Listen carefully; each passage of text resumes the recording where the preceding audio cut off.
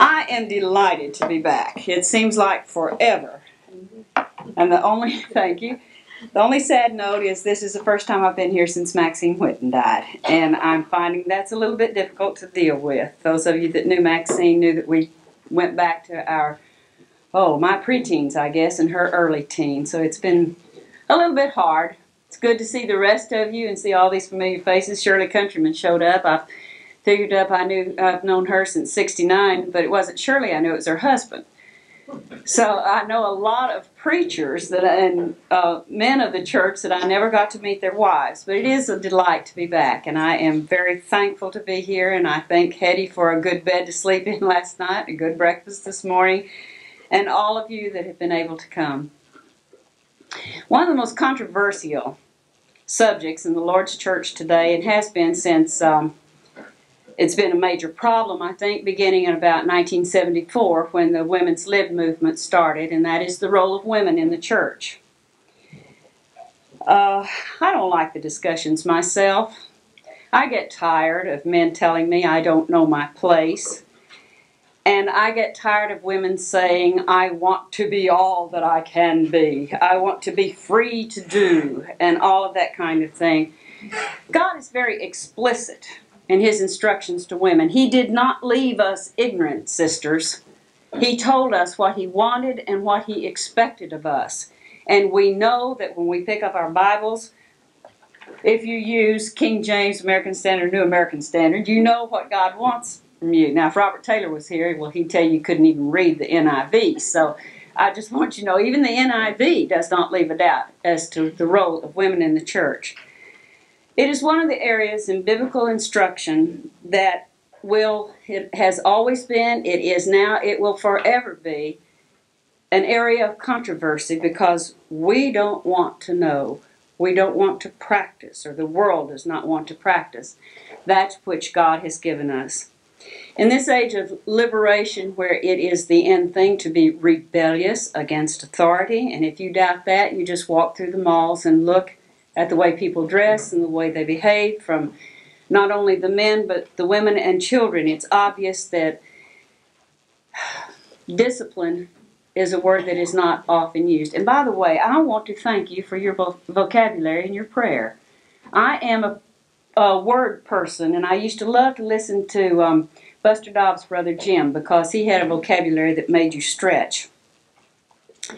I heard one woman say if Paul were writing today, he would not dare tell women to be silent. Do you believe that?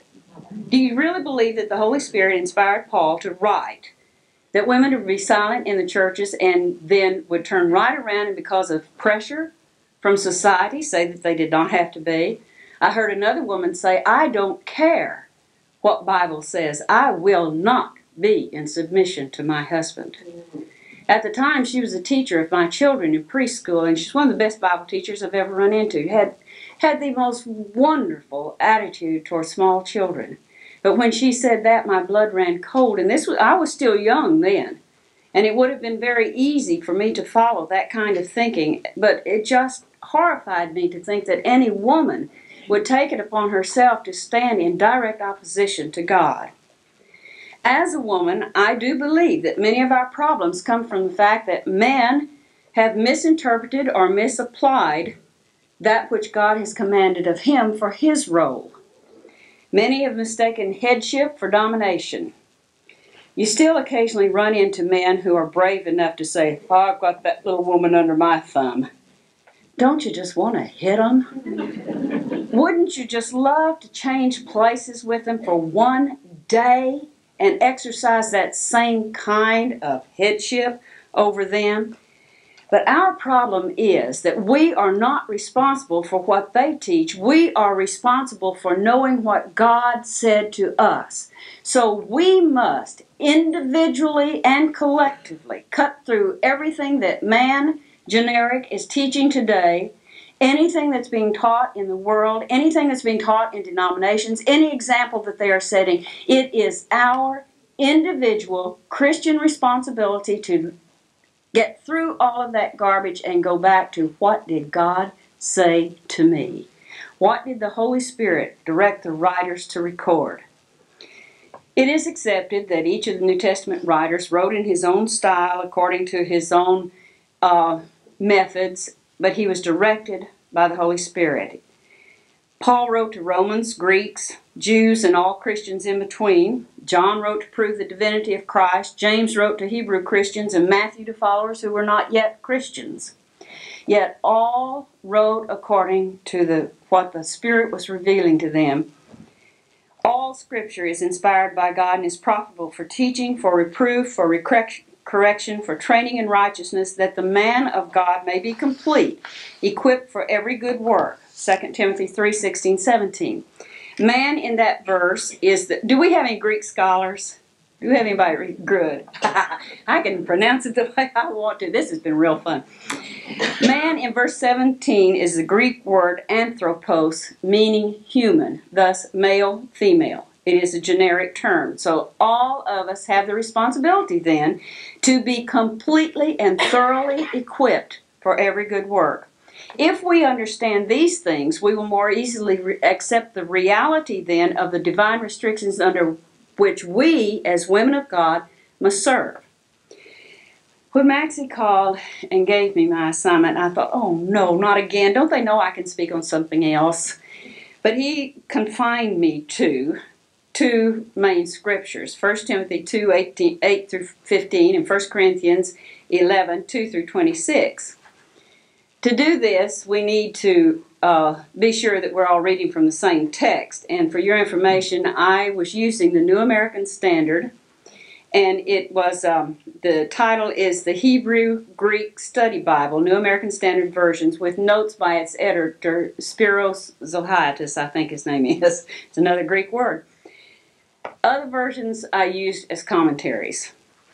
This man has done an excellent study of this, and I carefully researched and talked with my elders and with our preacher to be certain that I had not misunderstood or had not taken any of his footnotes as scripture rather than as commentary.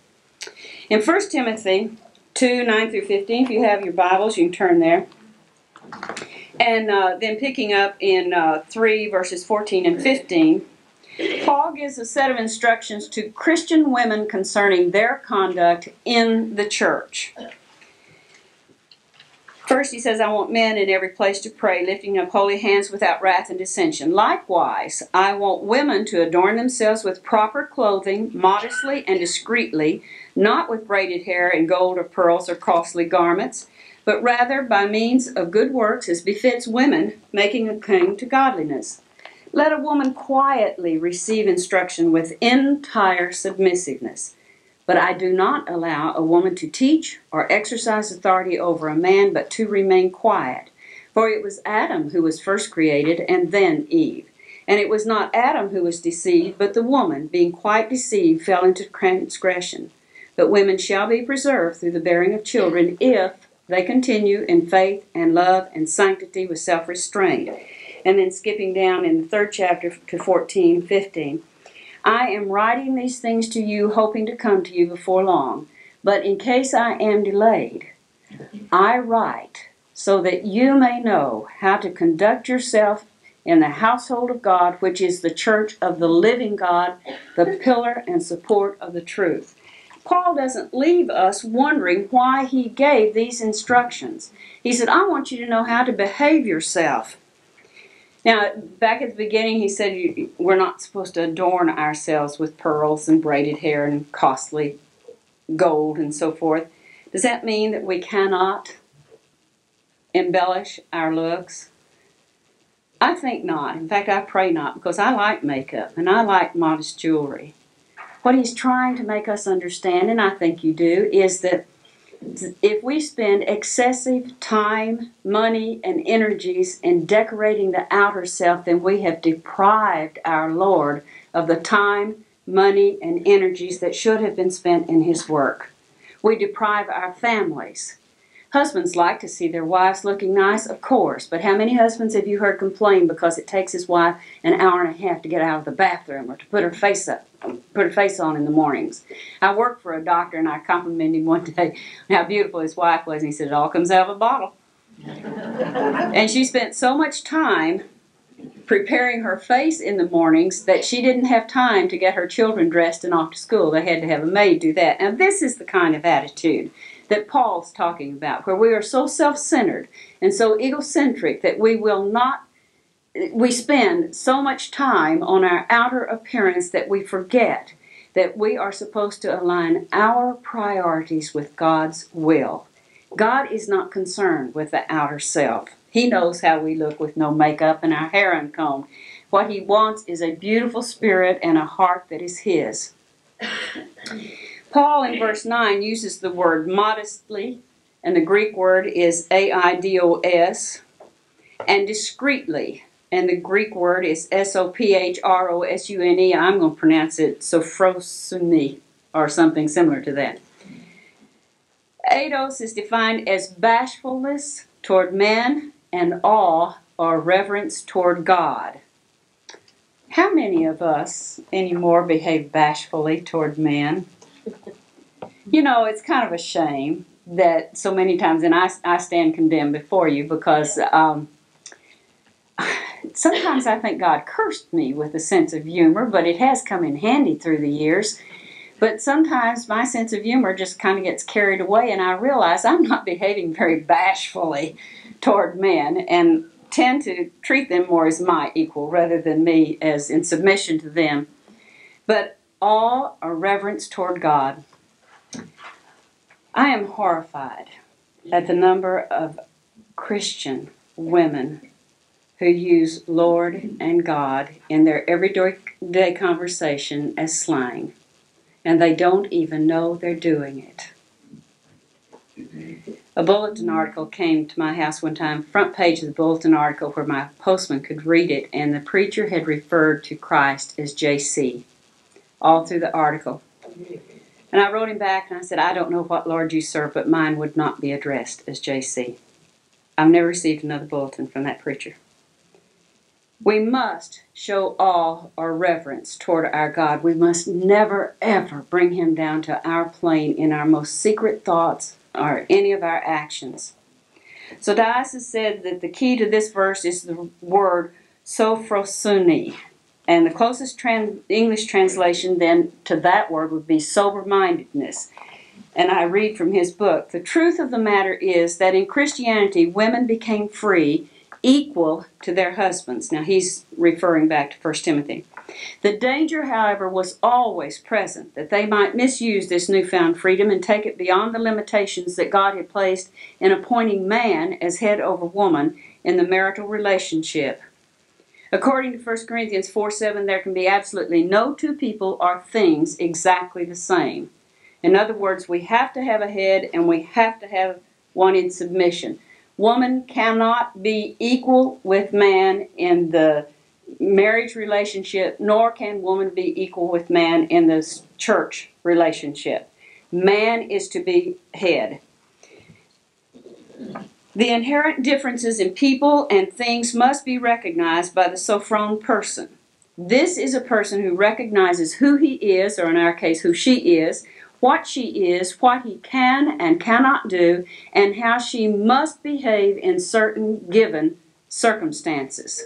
The whole thesis of the Apostle Paul is that women should not try to look or act like men and should not attempt to usurp the position of their husbands in the home and in the church, thus maintaining the parallel of the church as the bride of Christ. My mother was worshiping in a congregation where the preacher had a soapbox and it was length of hair. The fact that he was teaching Aggies, who I think one of them might have had his hair down to his earlobes, the rest of them have white walls. But every Sunday I went, he preached on the length of women's hair. And finally my mother told me she'd reached the conclusion that I was sinning by having my hair so short.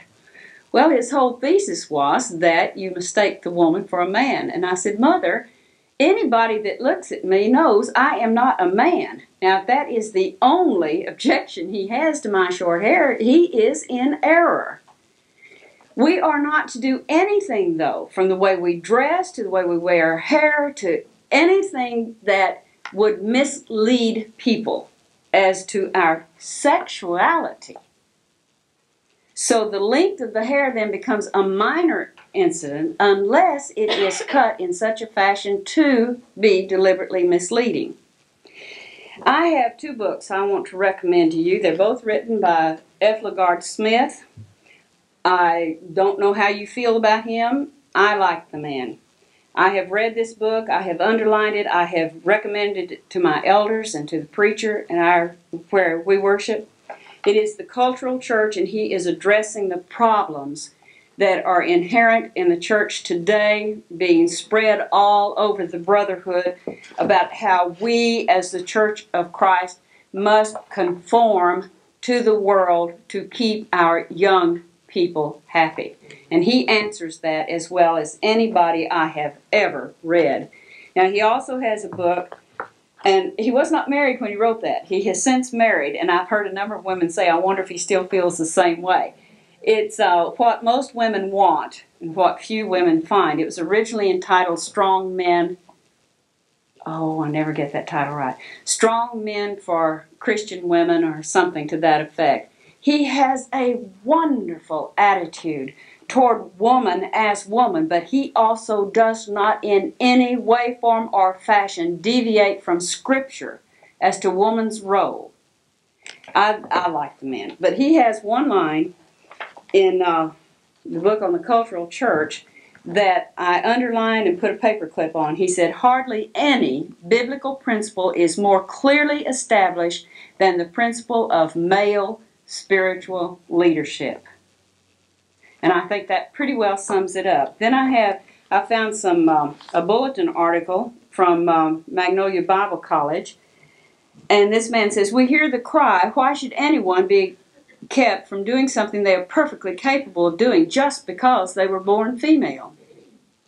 With Jimmy Jividen, I declare, I do not know. I could speculate about the distinctive natures of man and woman.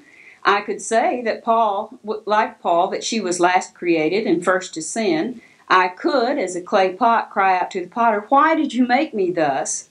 Still, there would be mystery. I just know that God has decreed that man must bear the responsibility of leadership and woman bears the responsibility of motherhood. And then James Baird said in an editorial examining the role of today's women in the church, the controversy over women's role in the assembly is critical because of its divisiveness.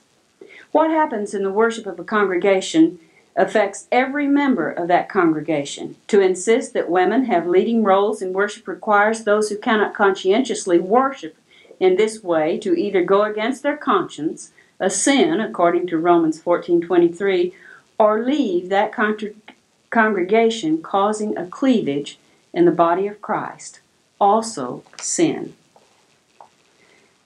Now that we have been cautioned about the outward manifestations, let's go to the heart of the matter, and that is divine restrictions. God said, I believe 1 Timothy 2:8-15 to be an obvious parallel to 1 Corinthians 11:34-35, since they both deal with the conduct within the worship service. So let us keep within that context. A lot of times when you're studying a topic or you want to make a point, and teachers quite often do this, you reach and you stretch. We're not going to do that today. We're limiting ourselves to the home and to the worship service. I don't know how I feel about women in positions of authority in the world. I really don't. I've never wanted it. I've never had it. So it is not a problem for me. These things I do know. My God told me about the home and the church. Those two things I have to be in accordance with His will. We are not dealing with man's interpretation, but we are dealing rather with what is God's will. 1 Timothy 2:8 reads, therefore I want the men in every place to pray, lifting up holy hands without wrath and dissensions. Men here is from the Greek aner, which is always underlined, male, fellow, or husband. Therefore, we have no problem understanding that in the assembly it is the men who are to pray. Now, does that exclude women from ever praying? No. Why do you think we need ladies' Bible classes? So that our women will learn to pray and to pray in public. We need that time And let me say this, if any of you have opportunity to attend ladies' classes, regular ladies' Bible classes, and you do not, please start. It's the one place in the church that you have a voice in accordance with God's will, where we can study with one another and glean wisdom one from another. I delight in sitting at the feet of our elderly women and hearing them teach and share their experiences with us. I delight in the beautiful young faces that are so eagerly searching out God's will, and in your ladies' Bible classes are the place where you develop. This admonition from Paul does exclude women from public prayer or public assembly prayer to men. It's interesting when you start studying this or discussing this topic, the first thing that comes up is Bible class considered the assembly? My question is, did they have Bible classes as we know them today in that time? I hardly think so. They didn't have buildings as we have buildings, so I don't understand the people that had the controversy then about kitchens in the building. You can't go back to New Testament and find a basis for that, strictly prohibiting it. There are a number of things that through the years we have made into problems through private interpretation that are not in Scripture. For one thing, and I think I mentioned this further on down, when we're expounding on these Scriptures today, we will almost invariably insert the word public assembly. That is not in the script. It is the assembly. Right then, since they didn't have Bible classes, as we understand them today, where you separate and go to little rooms and you have a specified teacher and everything, does that free us then to do as we will in class? The author refers back to the definition of sophrosune. Can we take part in home and class discussions without losing that quality of submissiveness that we are commanded to exhibit? Some of us can, some of us cannot. Those of us who cannot must keep our mouths shut. Some arguments include, number one, women are often more learned than men and should be allowed to teach mixed adult classes. My question to you is, why are they more learned? Because our men do not study and cannot express their thoughts? Or is it because domineering conduct and authoritative voices have so emasculated our men that they are afraid to speak or teach? You know, we have done that in many ways. Our women through the years have become so strident in their voices and in their domineering conduct within a classroom that many adult classes, the men just sit there and never offer. And they say, why should I study? So-and-so's going to take over anyway. I condemn our men for not studying and not preparing themselves to teach. I think it's a shame that we have so few men who are qualified to expound on the Scriptures because of laziness. It just breaks my heart to sit in an adult class and watch the man teaching the class try so desperately to get our men to take part, and they just sit there. And who knows where their minds are. But is that our place then to override them and do that which we know we can do better? No.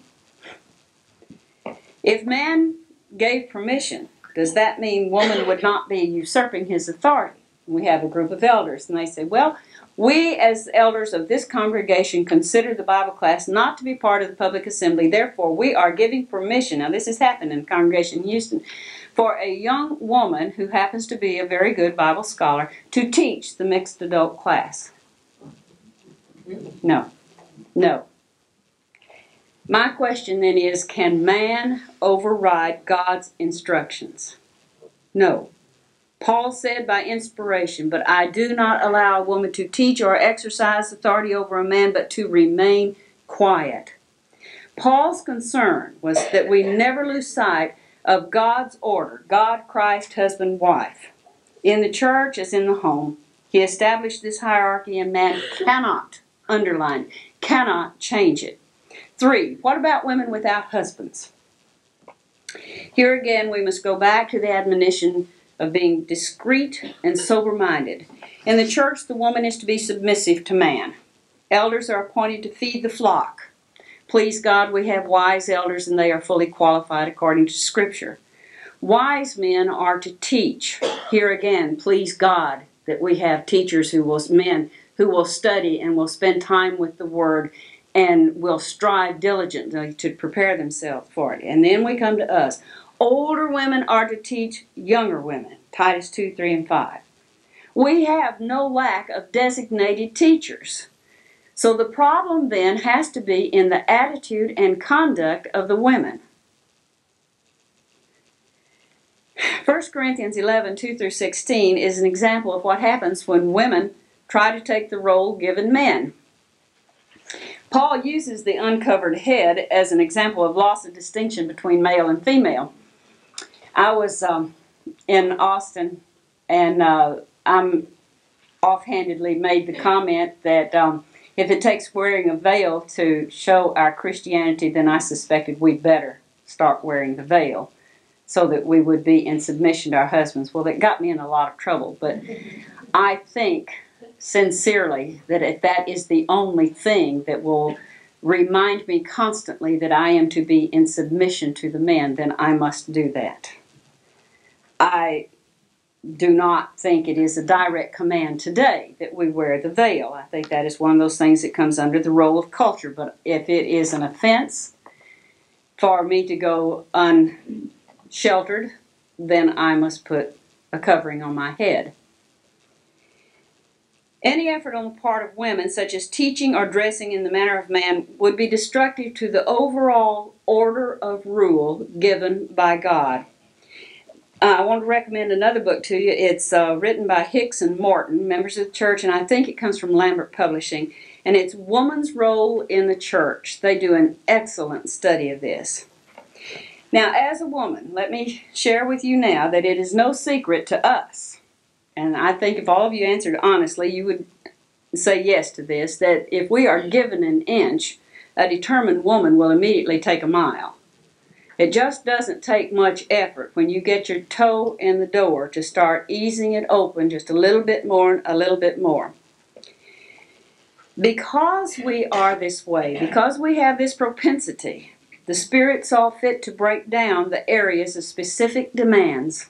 And here again, I have to reiterate, we are not left in ignorance.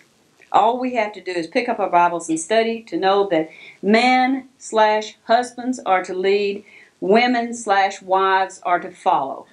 If you don't have a husband, you have elders. You're to be under their dominion. You are to be submissive to them. If you have a husband, no matter what kind of man he is, your first rule of behavior is that you are to be submissive to him unless it violates your service to your Lord. The command in Ephesians 5:21 to be subject to one another in the fear of Christ is general. I think it's very interesting that Paul first wrote that. He said, be subject to one another. Generally, each of us is to be in submission one to the other. In another scripture it says, looking always for other people's welfare first. Then the specific delineation of position follows. It is after we have developed the attitude of servanthood and of submission one to another, generic, that we come to the verses 22 and 23 where we are commanded then. It is no longer a suggestion. It is a command. Women are to be in submission to their husbands. Husbands are to be in submission to Christ. If the man or husband does not fulfill his role, the woman or wife must never be guilty of violating hers. Two sins do not make a right. You cannot correct your husband's or the elders' down failings by overpowering them and usurping their authority. Historically, the pagan women of Corinth had been accustomed to taking prominent roles in the worship, in the Delphinian worship. This is where they spoke in the unknown tongues. And they were usurping the authority of men. They had positions of authority over the men. Paul was teaching us that this must not continue in the Lord's church. Christians were to be different. We wouldn't dream of offering virgins in a religious sacrifice, but that's what they did. We do not want to accept the paganism that was in the Corinthian church before Paul taught them more explicitly. Why then do we worry about seeking roles of leadership for ourselves. Paul, by direct inspiration, I repeat, says, let the women keep silence in the churches, for they are not permitted to speak. Pat Suba paraphrase might be, women, wives, I said keep still. I was being nice for the manuscript. What I would say is shut up. Let our men who by creation and by law given after Eve's usurpation of authority, they are to be the leaders. Let them be free to do their work without constant overbearing disruption.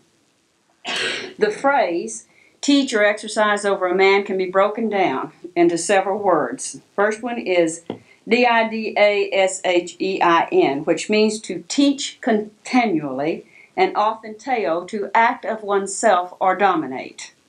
1 Timothy 2:12 is the only place in New Testament that the word authenteo is found. I learned a lot of things doing this, and I had not realized that there is only one place that authenteo is used. The Greek word authentes, one who practices authenteo, refers to one who is so determined to have her own way that she would murder her own family to have it. Now, I think I've never known a woman who was that determined to have her own way, unless you're speaking of spiritual murder, and then there are a number of those among us.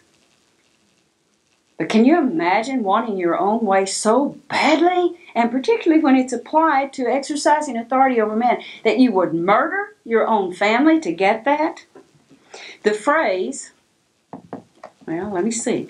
No wonder Paul was so adamant that Christian women, and he used the word train themselves to be silent in the assembly. God knew when he created us how much we would love to be in dominion over man. We must then educate ourselves and train ourselves so that we can be pleasing to him, but be silent in the assembly.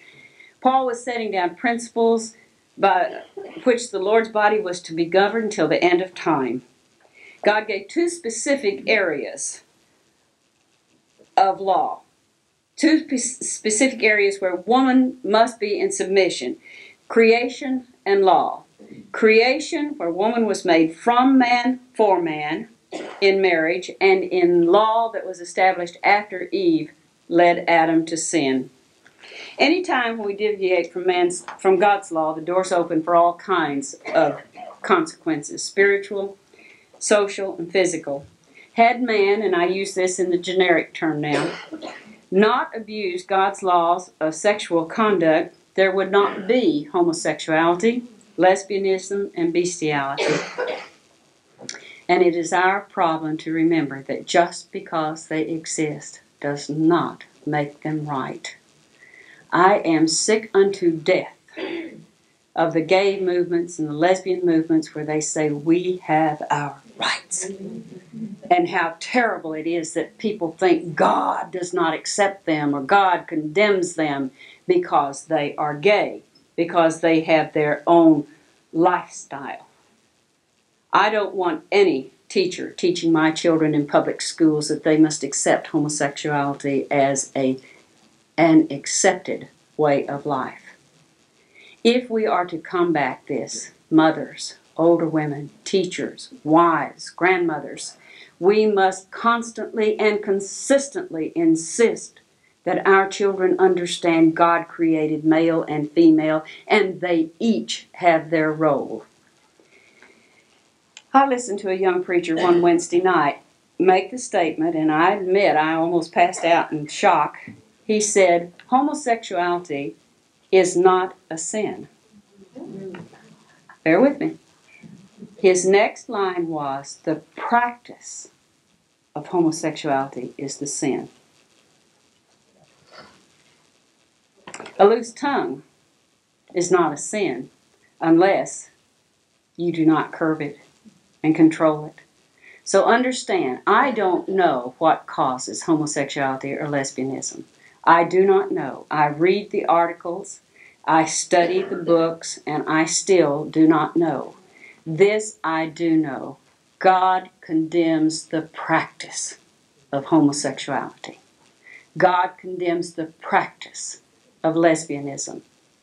So where I do heartily agree with the brethren that say we must teach and educate and accept those who are willing to turn away from that lifestyle, I will not ever condone that conduct or their deliberate choice to practice that kind of sexuality. I do not believe God expects that of us. I do believe that He wants us to have hearts so full of love we will do everything in our power to teach them more perfectly and to support them if they turn away from that lifestyle.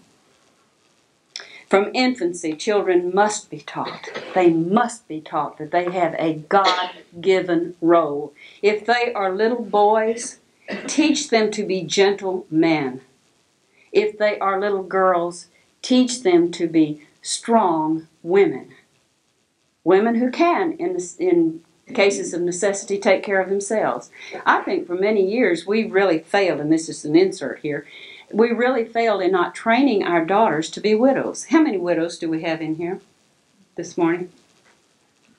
In any congregation that you attend, you will find a number of widows. And so many, many times women are left without any knowledge of how to take care of themselves. That's part of their training too, you know, just like it's part of the little boy's training to be a good father.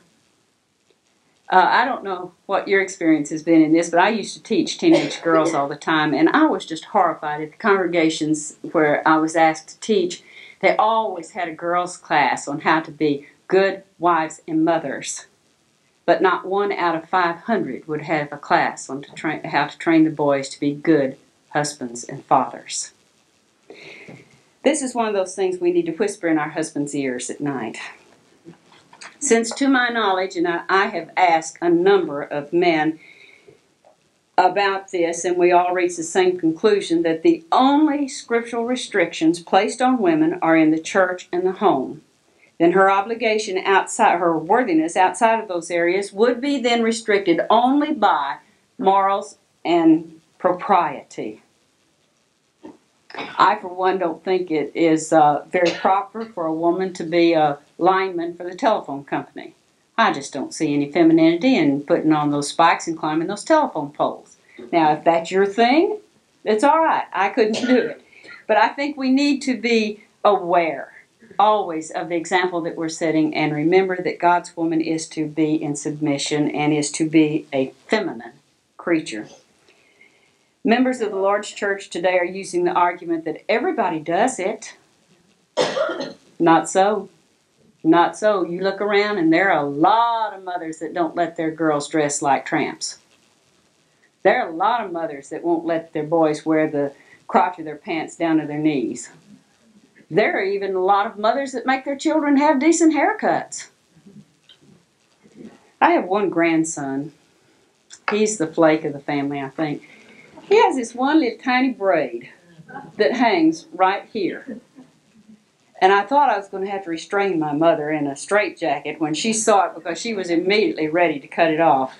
I just looked at the watch. Let me skip over. There is so much. I do want to... Priscilla and Aquila, you know, we have a number of brethren, and I argue with them about this, that Priscilla taught with Aquila as an equal, and because her name comes first in everything but King James, that meant she was probably the more intelligent and more domineering of the two. Poppycock. I do not believe that. I think that teaching violates all the rest of New Testament. I think Priscilla's actions were always in submission to her husband and as his support, so that he could do the work that God intended for him to do. I think she encouraged him, but I don't think she took the lead. And as an interesting note, this is something else I learned this time. You know that not ever is Priscilla mentioned except in connection with Aquila. Nowhere is she noted as being a teacher on her own. And does this not then uphold the teaching that the law of submissiveness was in effect then, as it is an example for us today? I referred to the seminar in 1974. The women's lib movement was getting a start in Austin, and it was horrible. It was really horrible. And one of the young women who was a proponent of women in leadership roles was asked, why do you want to be a preacher, elder, etc.? And her answer was power. Now, does this sound like a woman in submission to her God? But then is her attitude any less abhorrent than it would be to him if we rebel in silence and manipulate and control any way we can so that we get our way? I heard one woman laugh, an older woman, by the way, laugh one time. She said, he might be the head, but I'm the neck. And I thought, superficially, that's funny. But what does it reveal? What attitude does it reveal? Are we guilty then of murmuring and complaining and quite often using our bodies to manipulate our men to get our way? I think that's just as disgusting to God as those that openly rebel and say, I will not be in submission.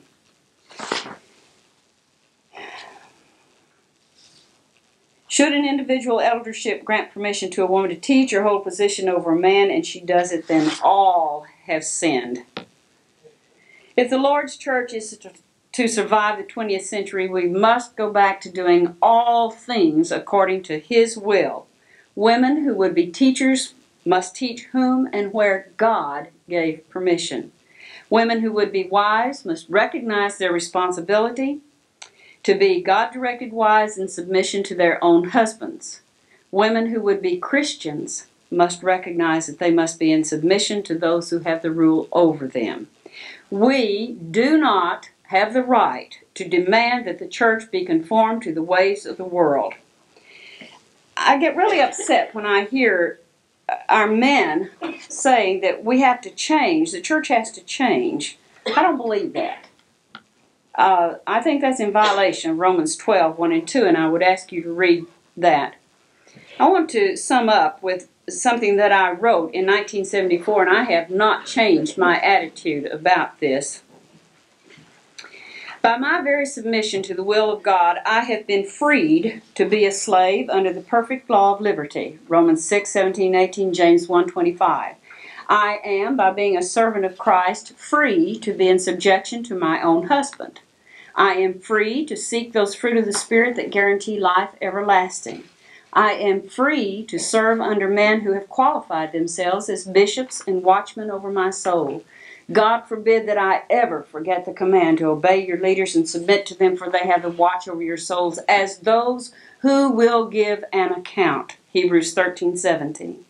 I am free to uphold and support my brothers in Christ, whatever their capacity, in their efforts to be strong men of God. As a matter of fact, they cannot be strong if I do not support them. I am free to teach and to train my young friends and relatives in Christ to grow in the nurture and admonition of the Lord. I am free to work at any task assigned to me and to do it heartily, as unto the Lord, without concern as to public position or who gets the credit. Romans 14, 7 through 12 and verse 19. I think that we must, as women, willingly submit ourselves to our husbands and to our elders, or we will not see heaven. Is it too much to ask that we train ourselves to be beautifully submissive, joyfully submissive, when we know that heaven is the reward? I think not. We must be women in submission, recognizing God's restrictions. I am woman. I am the vessel God chose to bear His Son. I am the only helper suitable for man. I am the mother of all living, the giver of comfort, the essence of beauty, the teacher of good things, the keeper of the home, the backbone of the local congregation, the stirrer of men's souls and that which aggravates them most, the answer to a child's cry in the night, the steadfast support of the man I love and or the elders under whom I serve. I am the one to whom no task is too menial or lacking in glory if it aids and comforts another. I am the stern disciplinarian because my children in the flesh and in the spirit are an heritage from the Lord to be trained in His way. I am sister to brothers I will never see, but who need me to pray for them and help provide for their needs, to weep with them when they weep and rejoice when they rejoice. I am sister to untold thousands of women striving to be all that God wants them to be. All these things and more I am because I am woman. Thank you.